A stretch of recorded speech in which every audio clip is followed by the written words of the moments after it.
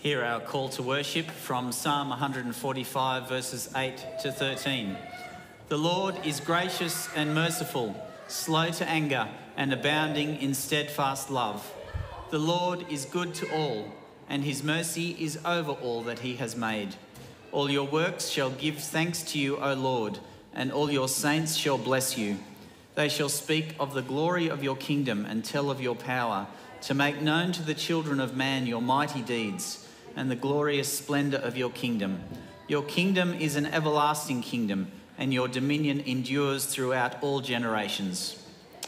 Well, good morning and welcome to Canterbury Presbyterian Church morning service. What a wonderful joy it is to be able to gather around the Word and to be able to hear from the Word as we respond in faith by the conviction of the Spirit. And may the Holy Spirit really move in our hearts this morning as we hear him, as we hear the Lord and his word, and as he achieves that which he purposes. We know the promise that his word will not return empty, and so may we cling to that and trust that his grace is irresistible and unstoppable. If you're visiting, may you be particularly welcome this morning and know the Lord's grace and his presence with you. But for all of us, may we not grow weary or lose heart, particularly as that day is coming. And may this be a real awareness of the means of grace the Lord has given each of us to persevere, and not barely or merely, but to persevere with great joy. So let's come before our Lord now. Let's bow in prayer.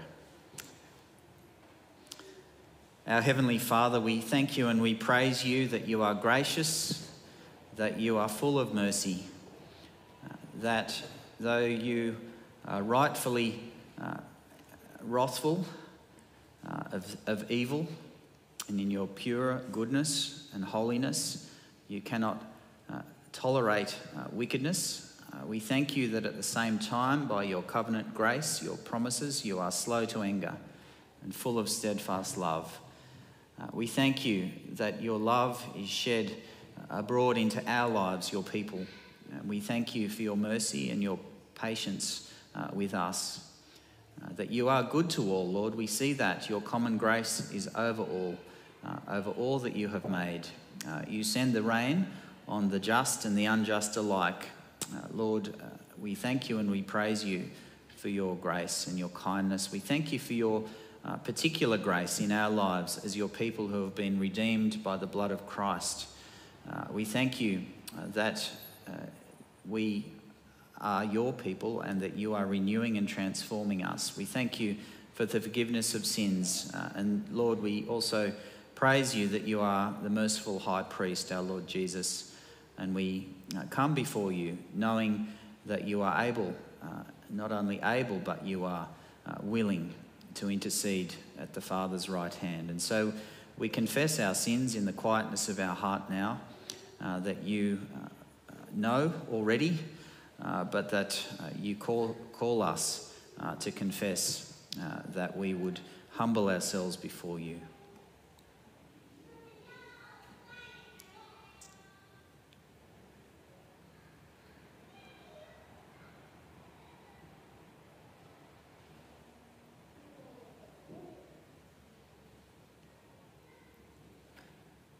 Oh Lord, we thank you for the conviction of the Holy Spirit. We thank you that we can know your grace abounds.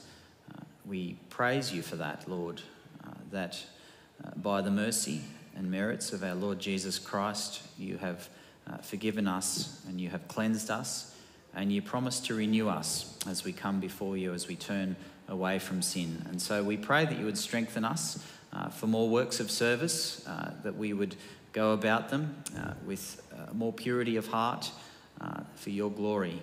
And we pray these things in Jesus' name. Amen. We'll hear the word of assurance from Isaiah chapter 1, verse 18. Come now, let us reason together, says the Lord. Though your sins are like scarlet, they shall be as white as snow.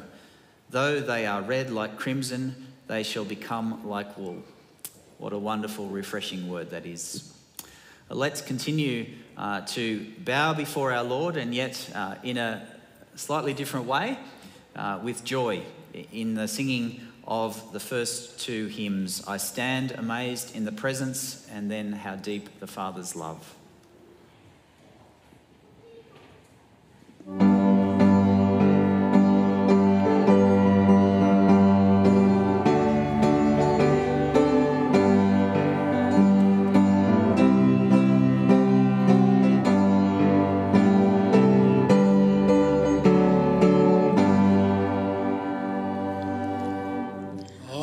Stand amazed in the presence of Jesus.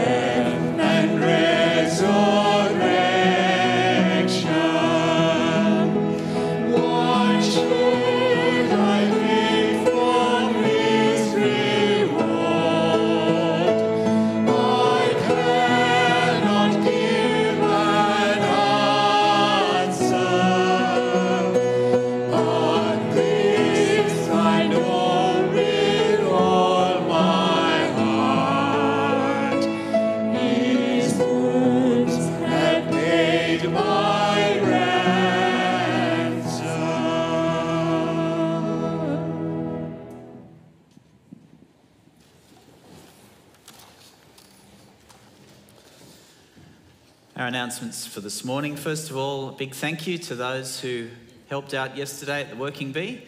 It was wonderful to be able to get lots done and to be able to get things cleaned up around the church with all those plane tree leaves. They're certainly great to have many of those cleared away. And you'll notice also in the space behind the pews that there are Rejoice hymn books.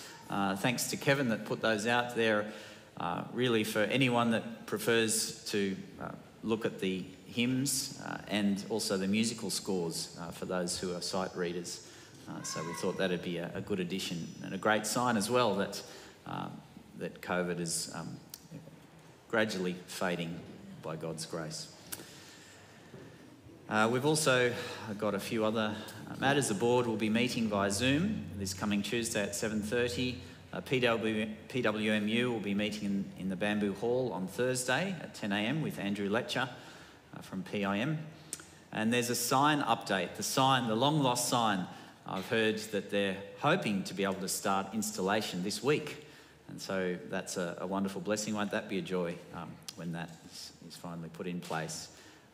It's obviously delays from COVID and supply and demand and that kind of thing. So our Sunday at 5 service will be Reverend Peter Hasty preaching. So I really commend that to all of you. If you're able to come, it'll be a wonderful privilege and joy to hear Peter speak on the Christian's great passion from the Beatitudes. Look forward to that. Also, after the service tonight, wonderful opportunity to be able to gather as God's people and enjoy fellowship at Susan Hill's home for a bring and share dinner after the 5 p.m. service. We have our Bible reading now, the first reading from Judges 16. Thanks, Alex.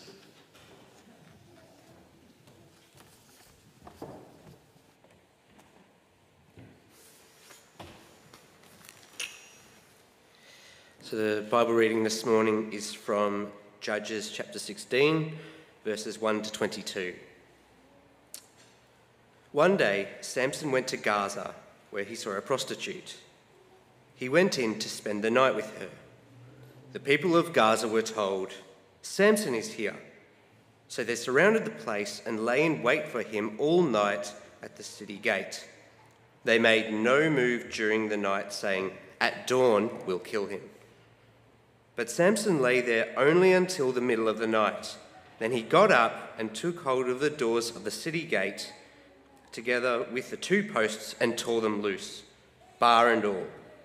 He lifted them to his shoulders and carried them to the top of the hill that faces Hebron. Some time later, he fell in love with a woman in the valley of Sorek, whose name was Delilah. The rulers of the Philistines went to her and said, "See if you can lure him into showing you the secret of his great strength and how we can overpower him so that we may tie him up and subdue him. Each one of us will give you 1,100 shekels of silver." So Delilah said to Samson, "Tell me the secret of your great strength and how you can be tied up and subdued." Samson answered her, "If anyone ties me with 7 fresh thongs that have not been dried, I'll become as weak as any other man." Then the rulers of the Philistines brought her 7 fresh thongs that had not been dried, and she tied him with them. With men hidden in the room, she called to him, "Samson, the Philistines are upon you." But he snapped the thongs as easily as a piece of string snaps when it comes close to a flame. So the secret of his strength was not discovered. Then Delilah said to Samson, "You have made a fool of me. You lied to me. Come now, tell me how you can be tied." He said, "If anyone ties me securely with new ropes that have never been used, I'll become as weak as any other man." So Delilah took new ropes and tied him with them. Then with men hidden in the room, she called to him, "Samson, the Philistines are upon you."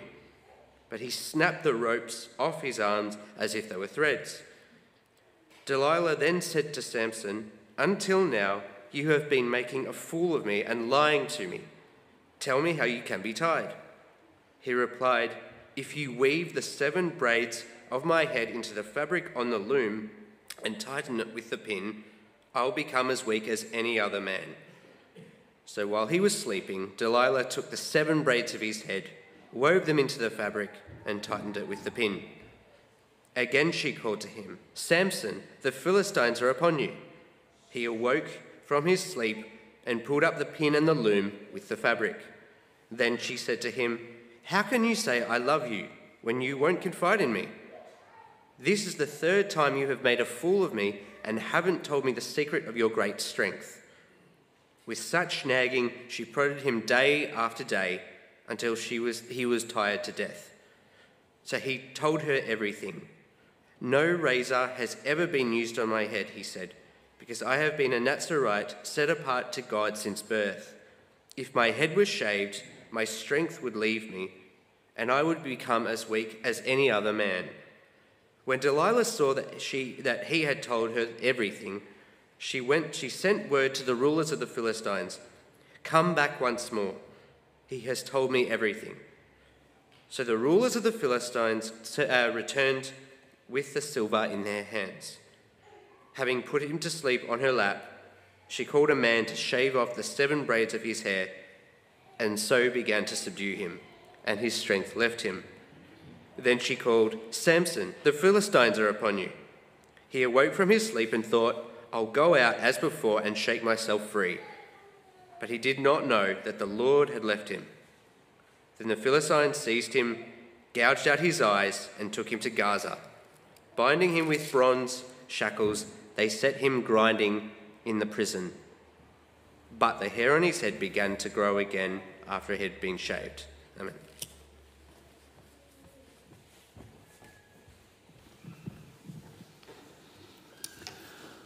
Boys and girls, it's that time of the service where we have our children's talk.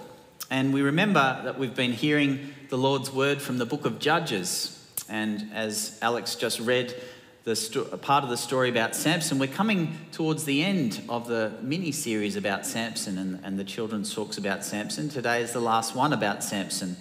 And we remember that last week that Samson, the Lord used Samson to defeat the Philistines or the Philistines in unusual ways, to make them look silly, remember, and to remind us that Jesus had easily beaten our enemies. And so there's Samson tied up, and then all of a sudden he breaks free.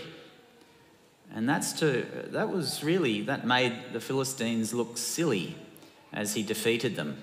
And then it reminds us about our great Lord and Saviour, who defeated our enemies of sin, the bad things around us in the world, and the devil himself. And so we must not fear.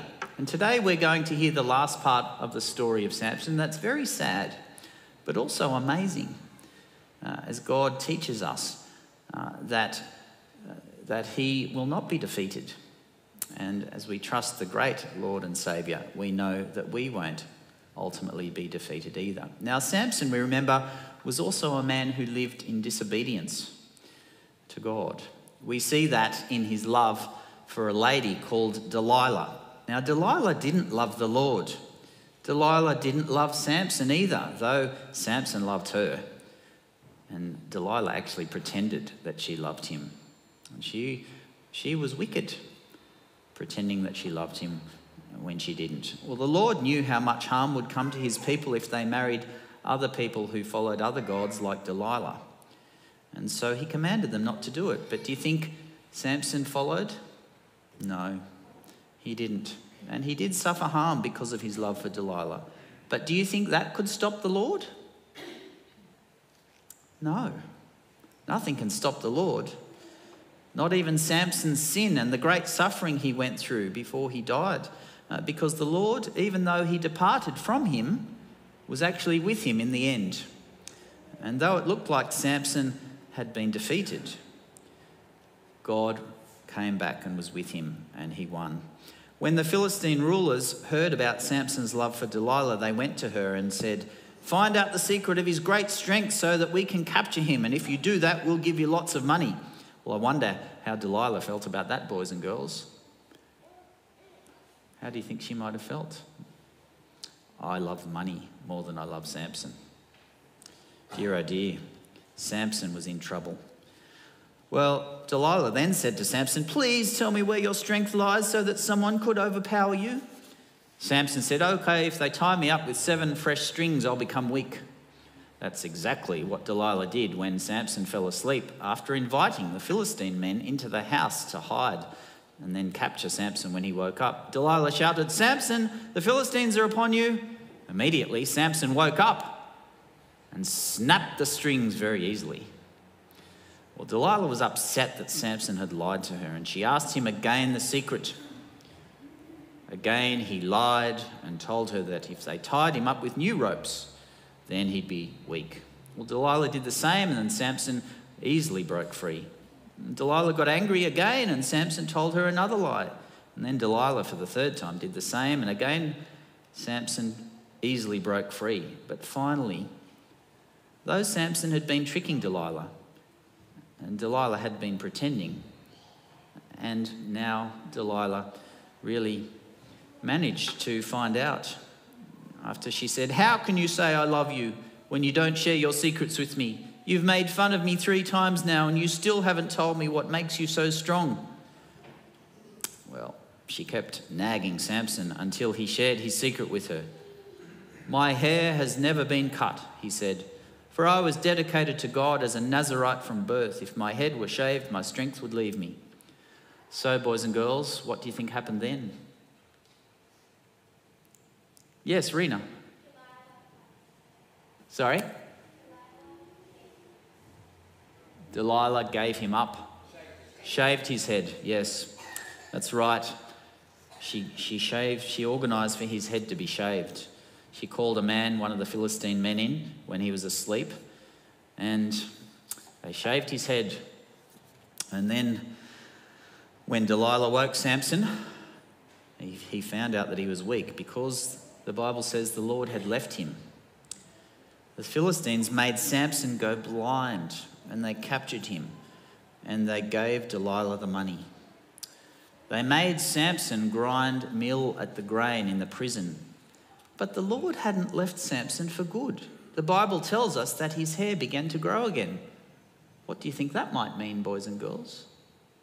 Samson's hair began to grow again. Yes, Maddie. His strength will gain again. His strength will gain again. That's right. God was going to be with him again, shown by his hair growing.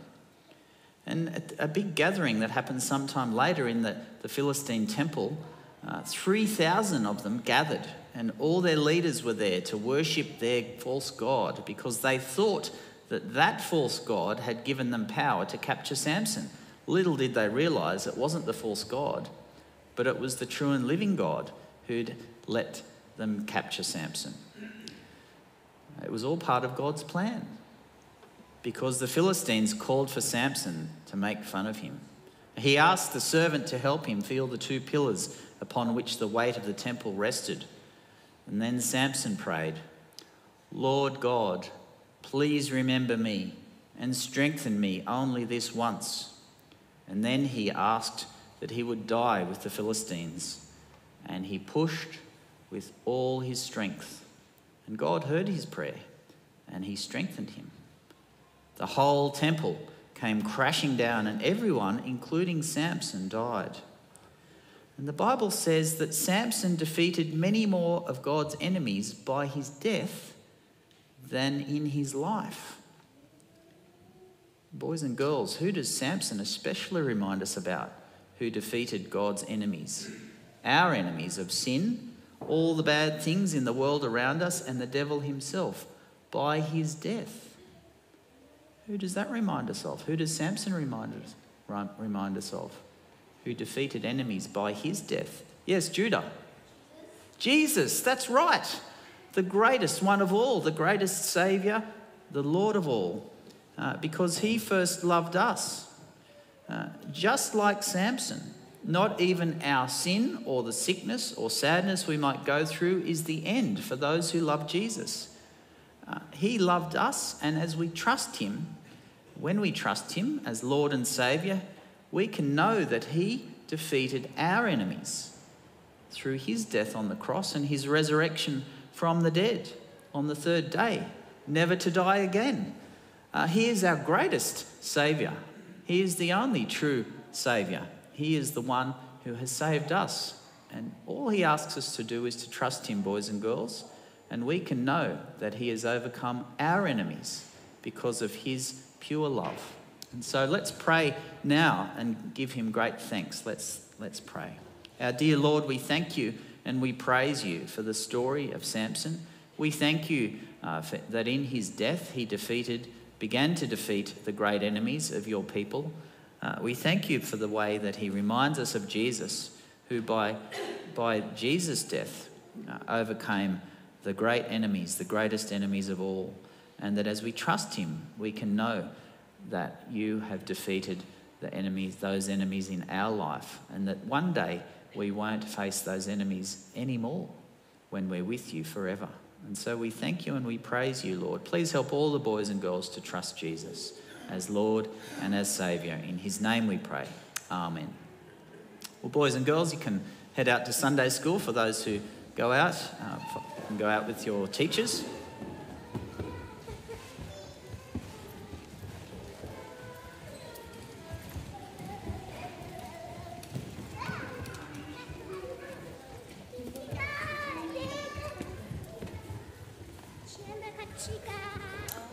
I now invite Reverend Dong Choi to lead us in a prayer of thanksgiving, and for others, thank you, Dong.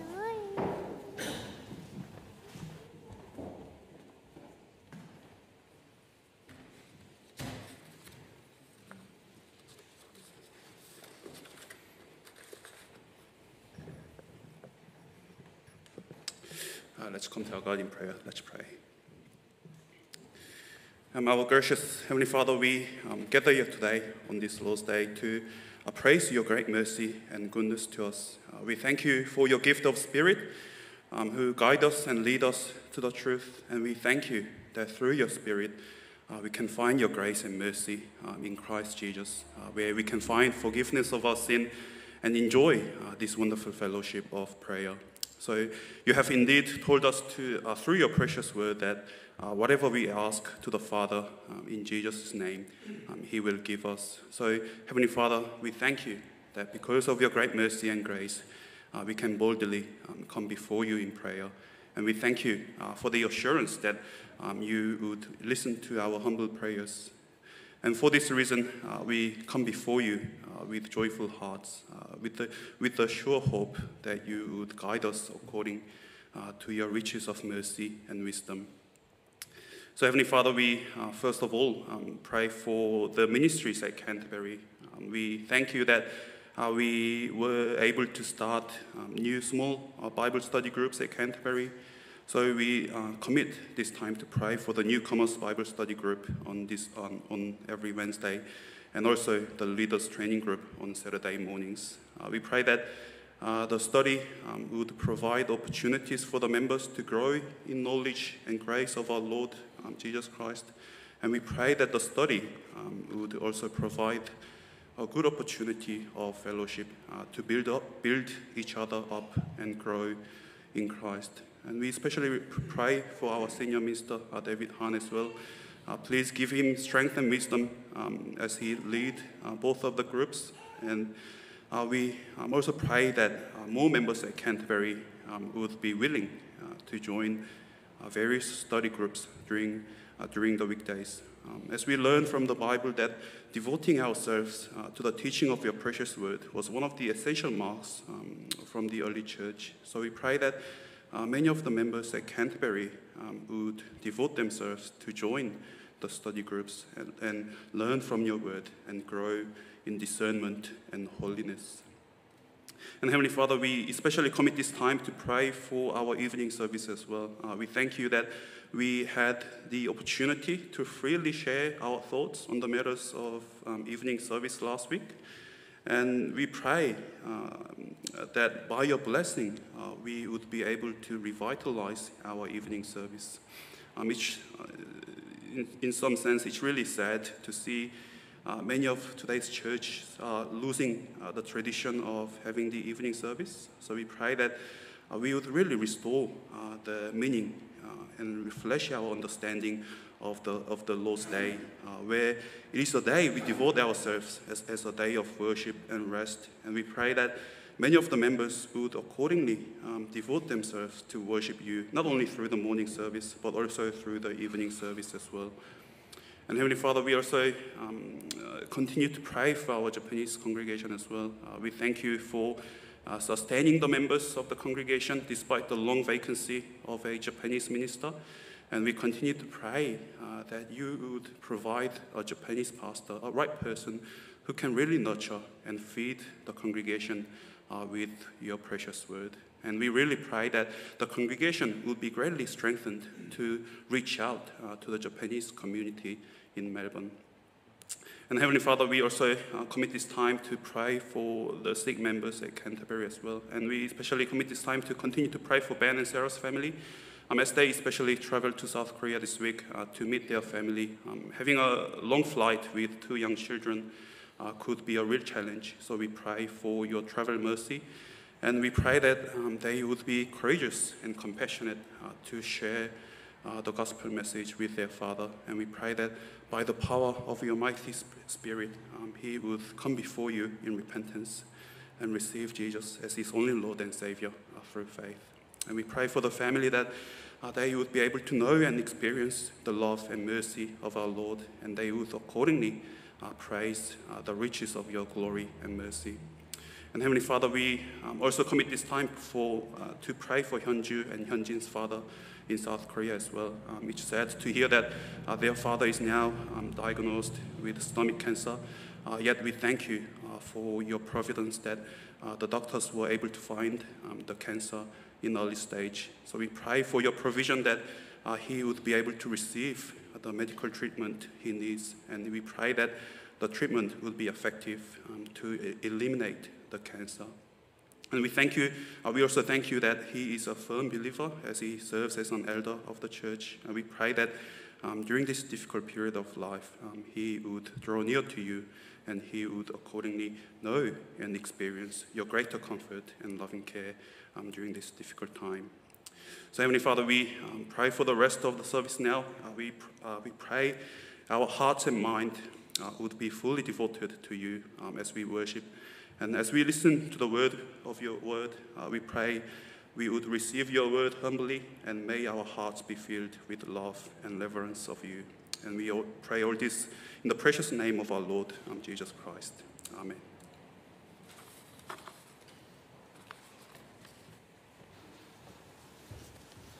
Thank you, Don. Now we have time set aside for the offertory, and again, if you're visiting, please do let this time pass knowing you're our guest, and that it's a joy and a privilege to be able to contribute as we're able.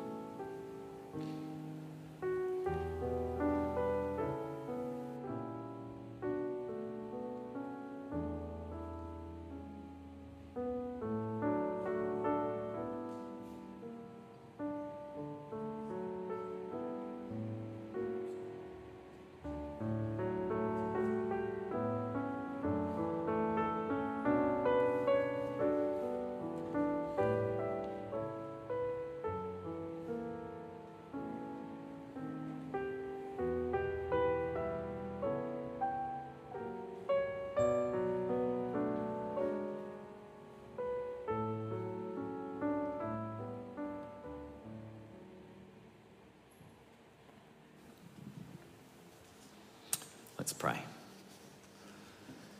Lord, we thank you that you have lavished your grace upon us. We thank you that in a thankful response we can contribute a portion to you and the work of your kingdom here in and through Canterbury Presbyterian. And so thank you for all your generous servants, your faithful servants. We pray your blessing on us and on the ministries here at Canterbury. that you would be pleased to continue to strengthen our hand to be able to do the good works you've called us to do with wisdom. In Jesus' name, amen. Well, may the Lord be pleased to prepare our hearts in the singing of our next hymn before we hear the word read and preached at the cross.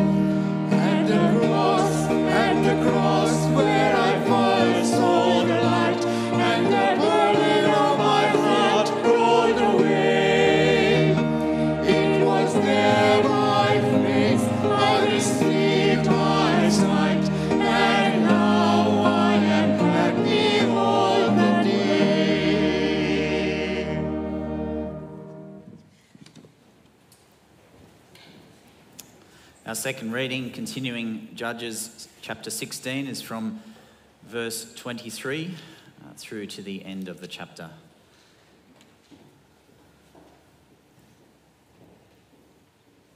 Judges 16, verses 23 to 31.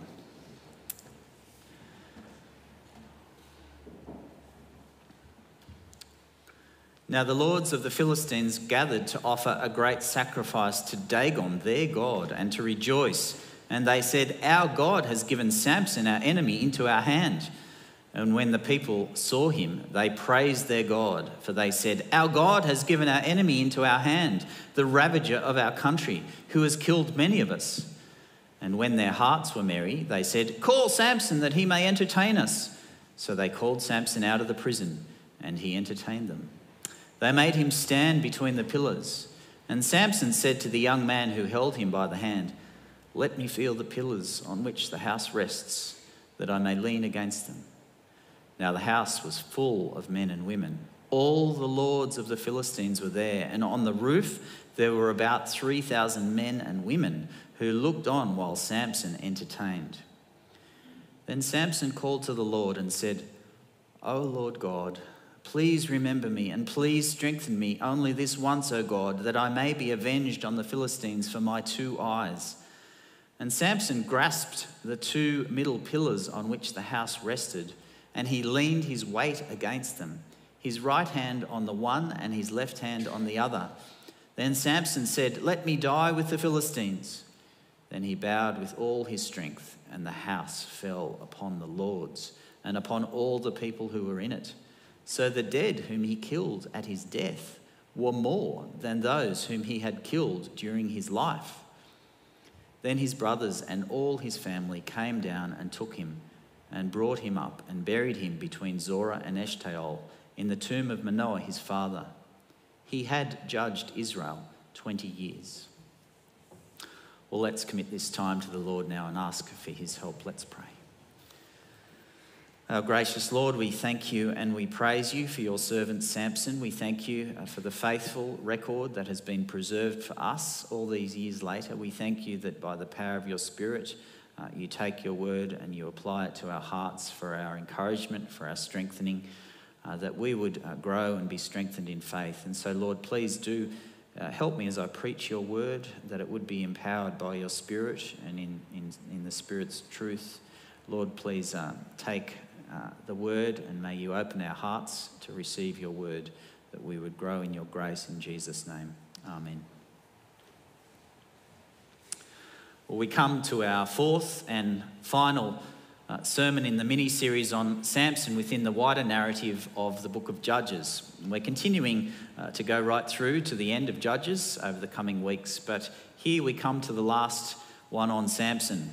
And it really is, in many respects, the most well-known part of Samson's life, in his alliance with Delilah and what happened in the end, in his death. Remember that Samson, by God's grace, had been set apart even prior to his birth, when the Lord, the angel of the Lord, visited Samson's parents and told them he would be set apart as a Nazirite. That's what Nazirite means, set apart. It's a vow that the Lord made at the time he visited Samson's parents. And there were three particular aspects, remember, to that vow. Firstly, no consumption of grapes or alcohol. Secondly, he wasn't to touch a dead body. Thirdly, no razor was to be taken to his hair. Well, as we saw in chapter 14, detailing the initial events of the life of the young man Samson, he'd been living in rebellion in regard to lusting after the Philistine woman of Timnah, and also breaking the Numbers 6 Nazirite vow regarding the dead lion's carcass that he gleefully scraped out honey from and then shared with his parents as a bit of a joke. Most probably, he also broke the vow with regard to grapes at that 7-day feast, the marriage feast that he had in Timnah. The alcohol would have been most probably there at the time. The only part of the vow that he seems to have kept to date is in regard to his hair. Though he'd been set apart by the sovereign Lord and constrained by the Spirit to begin to save Israel from the Philistines, Samson's life had been dominated by sin, selfishness, indulgence, immaturity, lust. And now in this final chapter, we see further moral decline, not only with two more pagan women, but with the complete breaking of his vow in regard to his hair. Well, commentator Barry Webb, who was also a lecturer of mine in Sydney, I had the privilege of sitting under him, had this to say: Samson is not just Samson, he is also Israel. He is separated from other men, but he longs to be like them, just as Israel is separated from other nations, but is continually drawn to them. He goes after foreign women, as Israel goes after foreign gods. He suffers for his willfulness, as Israel does for its. And in his extremity, he cries out to Yahweh, as Israel has repeatedly done. But now it is Samson alone who does so. He is remnant Israel, Israel reduced to a single man. He really is a judge for the times, imitating Israel and their fall in almost every way. Though we can hardly condemn Samson without considering ourselves. Being united to Christ by faith in our fallen world also involves struggle to walk consistently with our identity as those also who have been set apart. In a way, by contrast, so much greater than Samson, by the power of the Spirit, through the work of Christ. And yet we struggle, don't we? We struggle to live lives consistent with who we are in Christ. We often stumble, and we can be overwhelmed by our own sin and the shame that comes from it. And so a question before us, particularly this morning, is, do you feel defeated? Do you feel weighed down? Do you feel like there's shame in your life and there is no overcoming? It's a dark cloud that just doesn't seem to go. And though the bright face you might present to those around you is there, and it might be the last thing that others would think, in your quiet moments, in your heart of hearts, you actually feel defeated. The wonderful, sublime encouragement from this passage is that as Samson appears to be utterly defeated just at that time, by the unstoppable power of the sovereign Lord, he comes into his finest moment in his death. No more does Samson remind us of our Lord and the victory of our Lord in his death and his cruel suffering than this time in this chapter. In Christ, we have the Saviour who achieves victory to overcome the struggle. He overcame, and by faith, we will overcome. Ultimately, never to be defeated. So let that be our encouragement this morning. As we see this chapter really having three movements, we first see the danger of the night in the first 14 verses. And then we see Samson having been blinded in that, both metaphorically and literally. And yet, in that second section, we see hope in that final verse of that section, a hair's breadth of hope. And then finally, we see that Samson, by God's grace, has sight and brings salvation in his death. So, the danger of the night, we read from verse 1, Samson went to Gaza, and there he saw a prostitute, and he went into her. The Gazites were told, Samson has come here. And they surrounded the place and set an ambush for him all night at the gate of the city. They kept quiet all night, saying, let us wait till the light of the morning, then we will kill him. Once more, Samson's sin with a foreign female comes to the fore. She's the second nameless Philistine woman to become the object of Samson's lust. Though Samson had probably been judging Israel for the most part of 20 years, for a significant part, as chapter 15 verse 20 has already said, he's still obviously a wanted man in Gaza, a city that's there to this day. We've heard of the Gaza Strip. The people of Gaza set an ambush, ready to pounce at dawn, and instead, in a massive feat of strength, Samson rises at midnight and rips the city gate out of the ground as a victor's trophy, you might say, and carries it 60 kilometres to a hill facing Hebron. I was intrigued by an archaeological finding and then one scholar's take on it, where the strength output he calculated for Samson to have done that was about 28 horsepower. Which I've found out also is about the power of 2 big draft horses.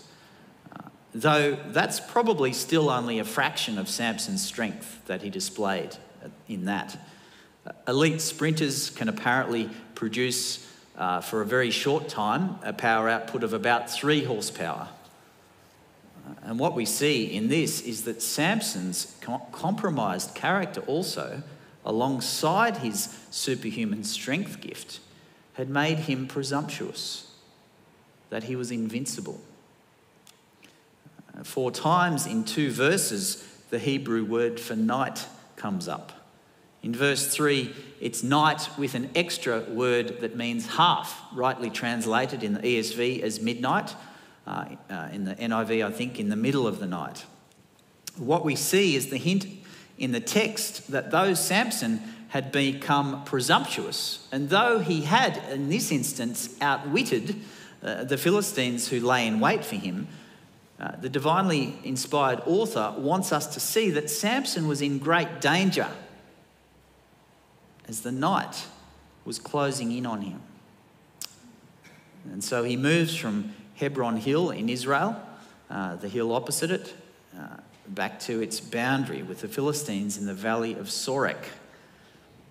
And there we read in verse 4 that he loved a woman whose name was Delilah. She's the only one of the 3 Philistine women in Samson's life to be named. And the first verb for the other women he saw is, for the other women is he saw. So the woman of Timnah, the prostitute, he saw. For Delilah, it's he loved. He loved. His affection for her is doubly dangerous. And the significance of night and the danger for Samson continues with her name, Delilah. It's a wordplay on night in the original language. The 2 words are almost identical with the exception of D. So we think of the name, you've probably heard the name of a woman called Layla. That comes from the Hebrew word for night. So it's very similar, Delilah. And we see her danger in verse 5. The lords of the Philistines came up to her and said to her, "Seduce him and see where his great strength lies and by what means we may overpower him, and we will give each of you 1,100 pieces of silver." The Philistines had what's known as a pentapolis, 5 leading cities. And assuming there were 5 representative lords, that would have made the total 5,500 pieces of silver. Judges chapter 17 verse 10 tells us that the average low yearly wage was about 10 pieces of silver, 10 shekels. By today's standards, they were offering Delilah about somewhere in the range of $20 to $30 million. And so the Philistines are here. Game begins. And Samson tricks Delilah with various scenarios about what makes him weak. Verse 7, bind me with 7 fresh bowstrings. Verse 11, bind me with new ropes. And after each event, as for each woman, Samson's strength easily overcomes the Philistine threat. And though each woman at the same time takes him closer to the Philistine heartland. From Timnah on the edge to Gaza in the heart.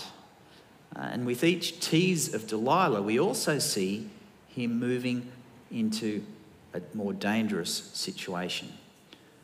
She is the woman who has the greatest power over him of the 3 women. He must have known her game, but for him, she was intoxicating. He thought he was impenetrable. With such feats of strength, it's easy to see how he'd grown proud. In Samson, we really do see what happens in entertaining sin. We might also compare sin's deceit with a game what's known as cat and mouse. So we think of it like this. We fool ourselves into thinking sin is harmless, like a mouse. We're in control, like a cat. No fear, no threat, just fun. So we browse the internet. We watch television late at night. We whisper to one another in secrets to unload, thinking it's harmless, thinking it might even be good. We believe the devil's lie. that there's something fulfilling in what we're doing, in this moment of pleasure where we're getting things that we want to achieve, to give us some instant sort of relief. At the same time, we think we're being strong, we're impervious to falling, to being damaged. We even might think back on all the good things we've done, the gifts, the way we've served. Perhaps we start to depend on those things for our own identity. We become proud. And at that time, we become vulnerable to falling, particularly because we're dull to the spiritual danger we're in. Like Samson, before we know it, we fall. In the shame, if we are ashamed, praise God. The Spirit convicts us. He causes us to repent as we respond in grace and humility. But if we keep resisting, grieving the Spirit, hardening our heart, we continue to become blind to the danger. And that's a summary of the spiritual downfall of Samson that happens in our lives to greater or lesser extent. And yet there's grace for us. As we'll see, ultimately there was grace for Samson. Even though at this time as the game takes a perilous turn. For the first time since the birth story, the subject of his hair comes up. Verse 11. You can see how closer he's getting to falling. It's an anatomy of sin's demise. And we must take this to heart. That's what the divinely inspired author, that's what the Spirit wants us to see. The danger of flirting with sin. Verse 11, weave the 7 locks of my head with the web. So Delilah attaches his hair to the weaving loom and for the third time wakes him to say, the Philistines are upon you.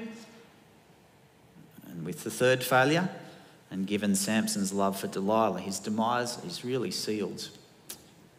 As she echoes the woman of Timnah, the woman he was married to for less than a week. Verse 15, how can you say I love you when your heart is not with me? You have mocked me these 3 times, and you have not told me where your great strength lies. He had even more invested with Delilah than with the wife at Timnah, which builds the tension with the news in verse 16 that when she pressed him hard with her words day after day and urged him, his soul was vexed to death. She wore him down until we read the ominous words of verse 17. He told her all his heart. And with that, he betrayed the secret of his Nazirite vow about his hair. At Delilah's call, the Philistines arrive with her fortune, and after Samson falls asleep, they shave his hair. After tormenting him, we read, the word there is to mishandle. She mishandled him, didn't care, roughed him up to rouse him again from his sleep. We read the sobering phrase of verse 19. His strength left him. Then the particularly stark word comes in verse 20. He thought, I'll go out as at other times and shake myself free. But he did not know that the Lord had left him. Samson's thinking really captures the essence of what had brought him down. Self-sufficiency, presumption, expectation, vanity, being insensitive to the presence of the Lord. Pride and presumption also led him to cheapen God's grace in his life. And now the man who had once had the strength of multiple horses is reduced to a shell. And the physical blindness that had come upon him had its roots in his spiritual blindness, the other loves that had already blinded him to God and to God's glory. Former moderator of Australia, Reverend David Jones, preached a very helpful sermon on this passage, and I just share some of it with you now. He asked the question, if God were to withdraw his Spirit from us, would we even notice? He talked about a Welsh preacher that had been lined up for their assembly, for the Welsh Assembly, by the name of Robert Roberts. Robert Roberts failed to turn up for this preaching engagement at a particular assembly, and so a search party eventually tracked him down. And they were outside his home, and they heard him seemingly talking to someone in his room, and they went in and found him on his knees, pleading with the Lord, saying, "I won't go unless you come with me." Oh, for more preachers like Roberts. David Jones said, the pulpit is the loneliest place in the world if the Lord doesn't show up. It's a tragedy that people think they can stand and preach the word of God because of their preparation alone, because of their natural abilities, their charisma, their eloquence.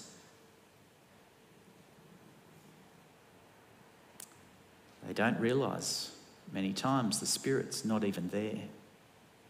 God forbid that the Spirit departs from this pulpit. God forbid.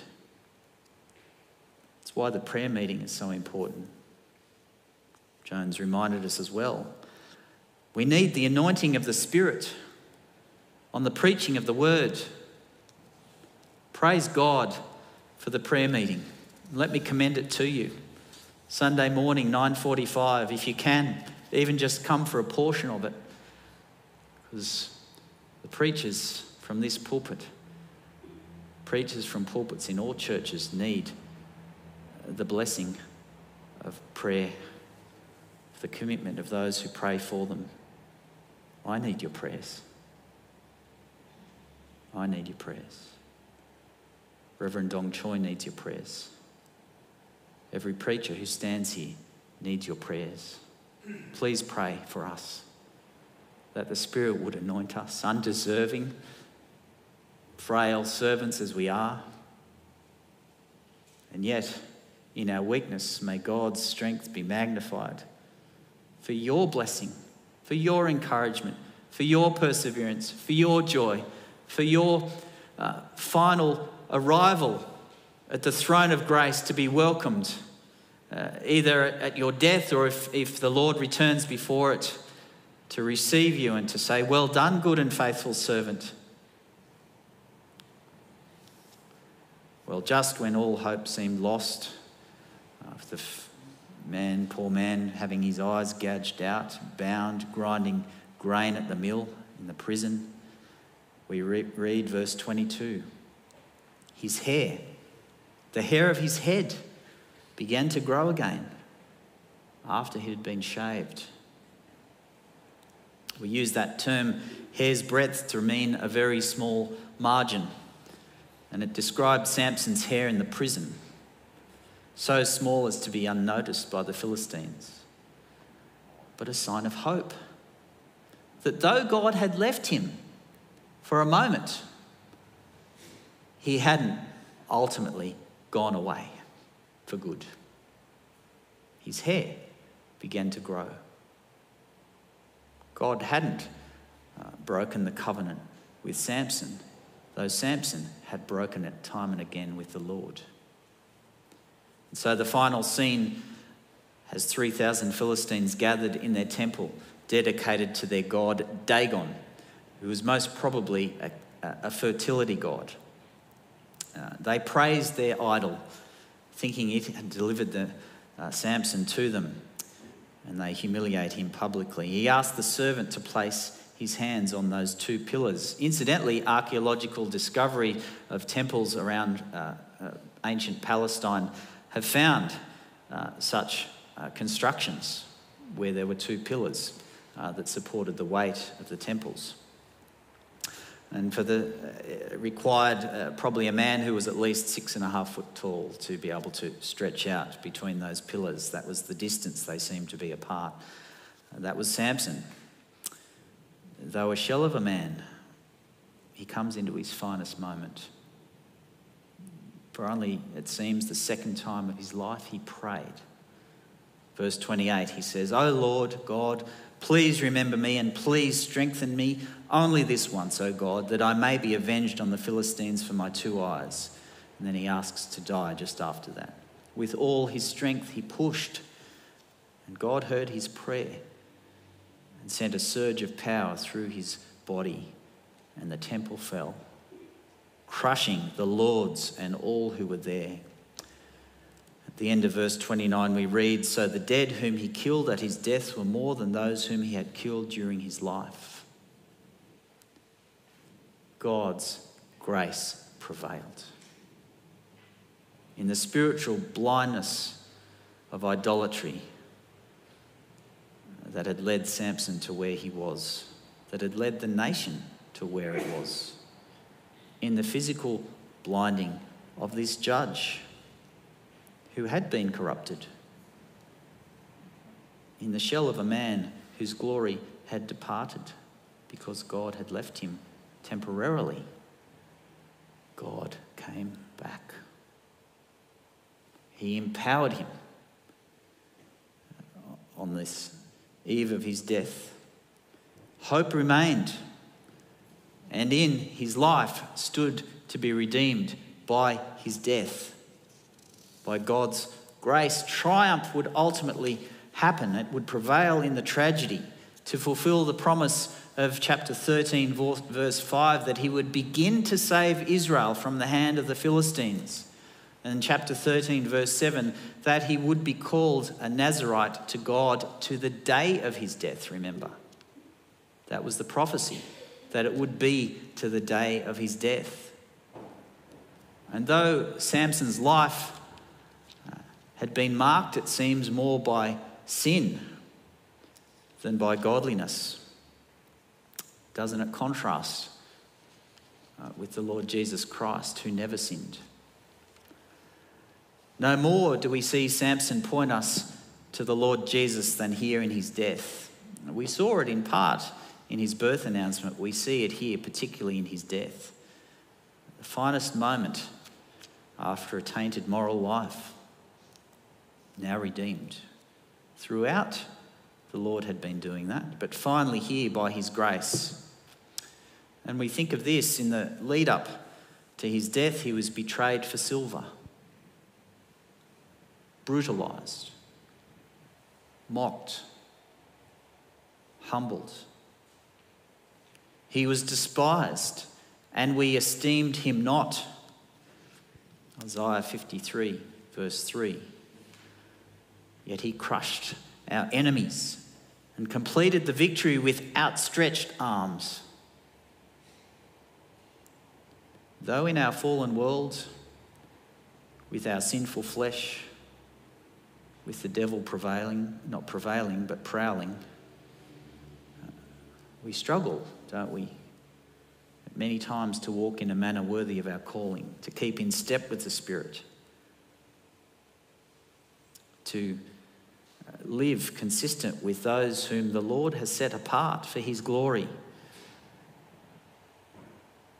But know this, we won't ultimately be defeated, because we cannot in Christ be defeated. His grace is unstoppable, just as it is also irresistible. He has overcome, and by faith in him, we will overcome as well. And so if you are feeling defeated here this morning by all manner of sin within your life, or the sin of others, or the fallenness, the brokenness of this world, know that in Christ we have the victory. We will not ultimately be defeated because he was not defeated. And he lives and reigns and rules in the glory, the eternal glory at the right hand of the Father. And he, by faith, has secured us our victory. He has given us life by his death and by his almighty resurrection, to overcome the world and the flesh and the devil. And by faith in him, we have and we will overcome. Colossians 2:15, he disarmed the rulers and authorities and put them to open shame by triumphing over them in him. May the Lord encourage us and remind us and help us to grow in our confidence and to move beyond the defeatism we often fall into, that Satan loves and delights us to remain in, to know that in Christ we have the victory and we will not be overcome. Let's pray. We praise you, Lord. We praise you for your life, your perfect life. We praise you for your life laid down to conquer and overcome the enemies, all our enemies. Lord, we thank you and we praise you. We pray you would forgive us for feeling defeated at times. Help us increasingly to behold the glory of the cross, the glory of your resurrection and the new life we have in you, that we will not ultimately be defeated. We thank you and we praise you for the victory that is ours in Christ, in whose name we pray. Amen. Well, let's reflect on what we've heard in the singing of that wonderful hymn, When I Survey the Wondrous Cross.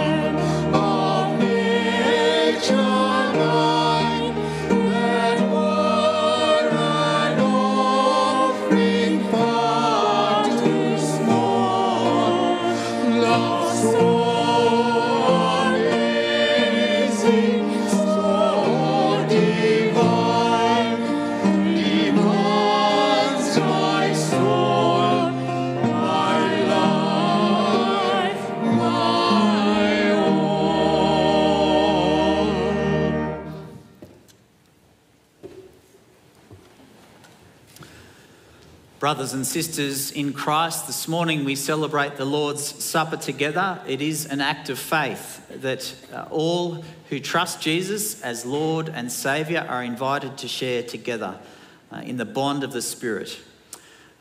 It reminds us that we have been united to our Lord Jesus by faith in his sin-atoning death and his life-giving resurrection.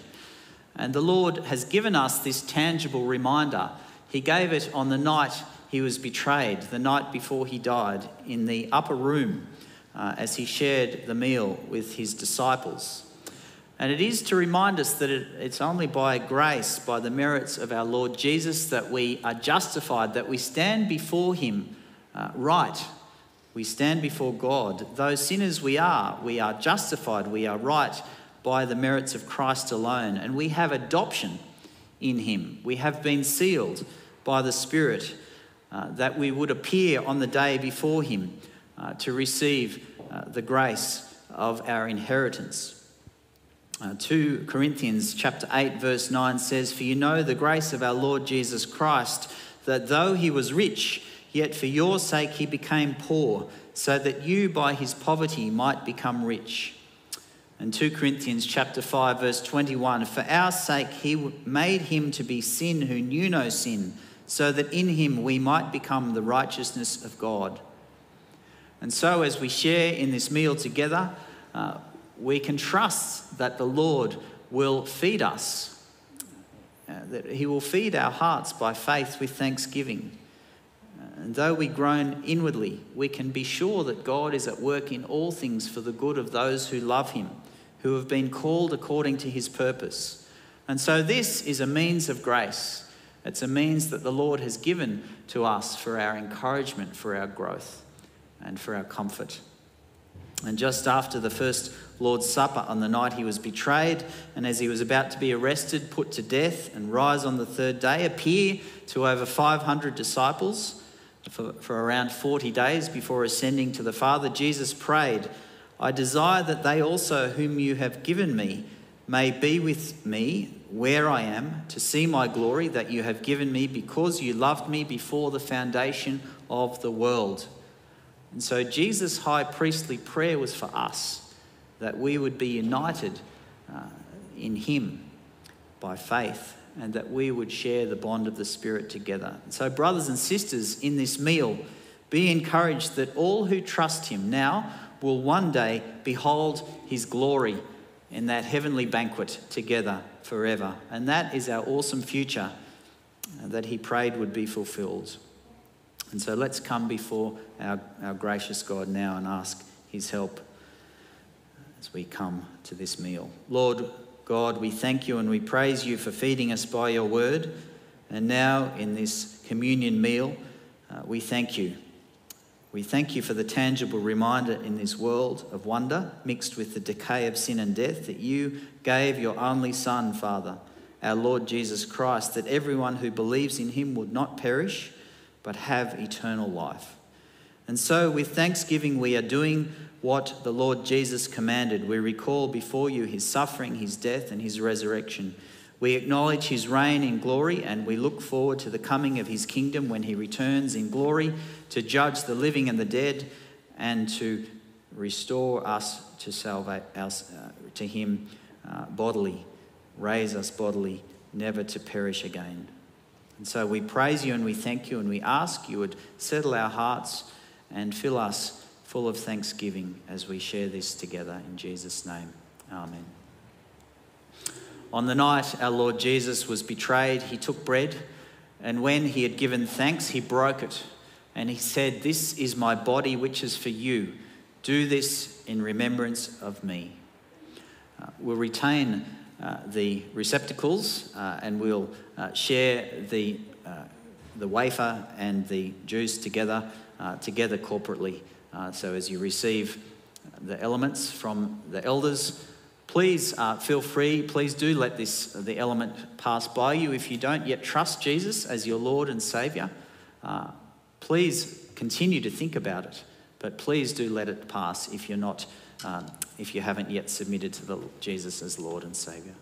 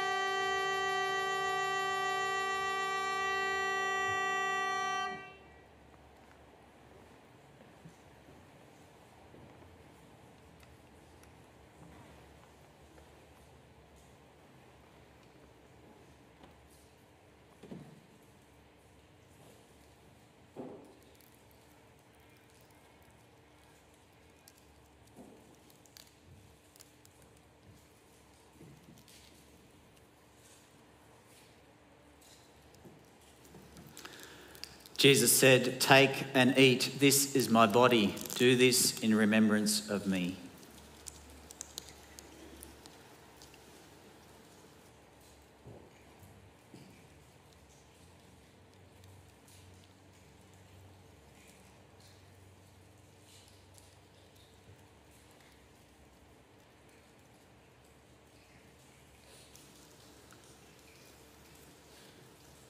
In the same way, after supper, he took the cup, saying, "This cup is the new covenant in my blood.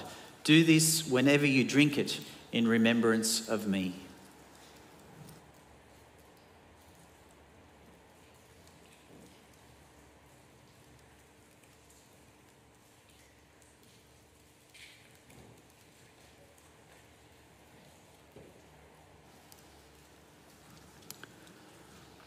Christ has died, Christ has risen, Christ has ascended, and he will come again in glory. Let's bow before him in prayer. Our Lord and our God, we thank you that you feed us by your word. We thank you that you have fed us in this meal with thanksgiving in our hearts. We are overflowing with your grace by your mercy, which is sure, just as your grace is lavish. By faith you have given us the assurance of our right standing before you by grace alone. We have your cleansing forgiveness. We have the adoption as heirs of the eternal inheritance and the profound truth of being able to respond in such a way as to please you. Lord, by the power of your Spirit, strengthen our inner being that Christ would dwell in every part of our lives through faith. And may you grant us the daily increasing awareness of your wonderful grace. In Jesus' name, amen. The benediction before we sing the doxology from the end of Jude. Now to him who is able to keep you from stumbling and to present you blameless before the presence of his glory with great joy, to the only God, our Saviour, through Jesus Christ our Lord, be glory, majesty, dominion and authority before all time and now and forever. Amen. Let's stand and sing the doxology. Rejoice 635, now to him who loved us.